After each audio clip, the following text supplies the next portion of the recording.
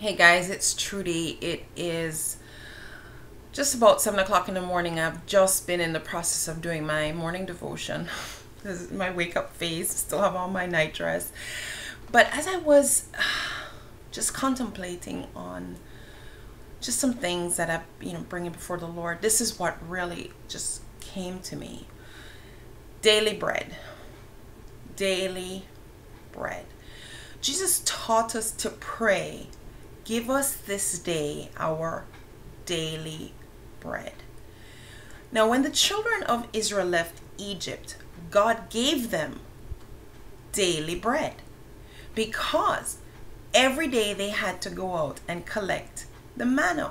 It didn't last overnight. The only time it lasted overnight was for the Sabbath. Every other day, if they tried to collect extra and hold it over, it would turn to worms. So here's the thing. They had to learn to count on God for daily bread because that's the only food they had. And they were only going to have it because God gave it. And here's the thing. They had to collect that manna on a daily basis. So here's the thing. Give us this day our daily bread. Give us. God is the giver of that bread. Okay, so when Jesus taught us to pray, guys, and he says, I'm speaking to those of you who have financial needs or you need something from the Lord, but especially in the area of money, okay?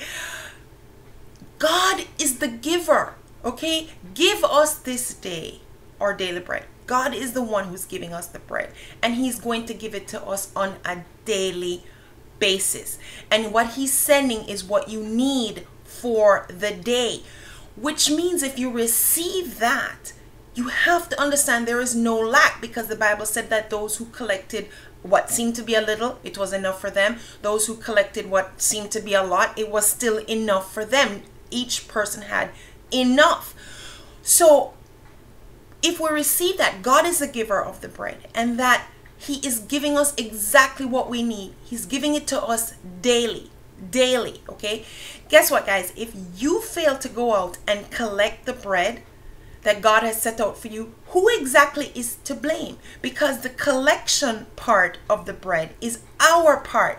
And when we receive the fact that the collection part is our part, it does two things to us. One, we demonstrate the expectation of the bread, which is a demonstration of our faith, that we have the faith. The second thing is that we take an action in order to receive that gift. We step out in faith. Having the faith is one thing.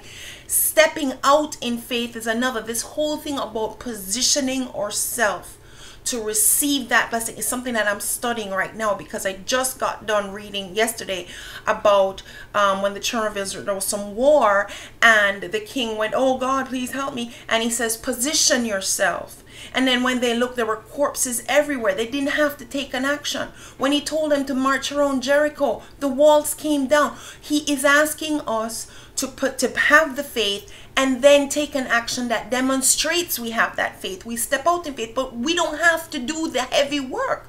Okay, the walls of Jericho came down without them striking one blow. Those corpses appeared on the field of their enemies corpses, without them shooting the first arrow. Okay, but when it comes to our daily bread, it is there, but we still have to go and collect it. You need to go and collect it. So when it comes to the abundance that God has for us in general, this still remains true. This principle remains true. Okay, God is not about to take us out of our condition, our present condition of a slavery to a horrible master. For some of us, it's the credit cards and the debt that we have. He's not about to take us out of that to just let us flounder and die. And as we sojourn from where we are to where he is taking us, there will be a desert place, guys. There will be a desert, but God is still with us in that desert place, and he is still giving us everything that we need. There is no lack in that place. There is no lack in that place. But he wants us to depend on him and to demonstrate that faith, not only by saying we have it, but by positioning ourselves. So I just wanted to leave that with you today, because this is just wow.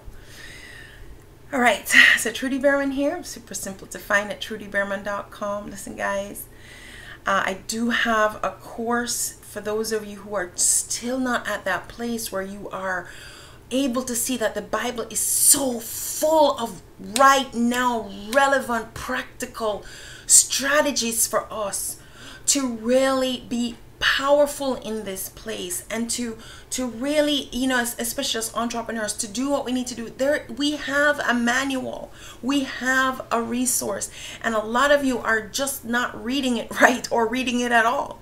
So I do have a course. The link will be in the description area below for you. Go ahead and check that out, and thank you for joining me today.